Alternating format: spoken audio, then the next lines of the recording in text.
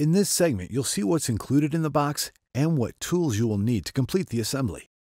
Before you begin assembly, be sure that all the parts and hardware are present. In the box you should have 2 end plates, part 1, 2 frame angles, part 2, 9 spike discs, part 3, 1 axle, part 4, 2 hitch brackets, part 5, 2 hitch mount arms, part 6. In the hardware package you'll find 4 5/16/18 by 1 inch carriage bolts, part A, 12 5/16/18 by 3/4 inch hex bolts, part B, 2 5/16/18 by 1 1/4 inch hex bolts, part C, 2 5/16/18 by 2 inch hex bolts, part D,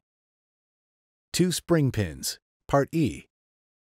1 hair cotter pin, part F, 20 5/16/18 nylock nuts, part G, 11 flanged bearings, part H,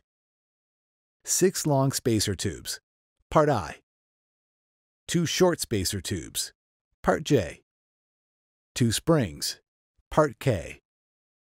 1 hitch pin, part L, 4 hitch arm mount brackets, part M, and 1 user's manual.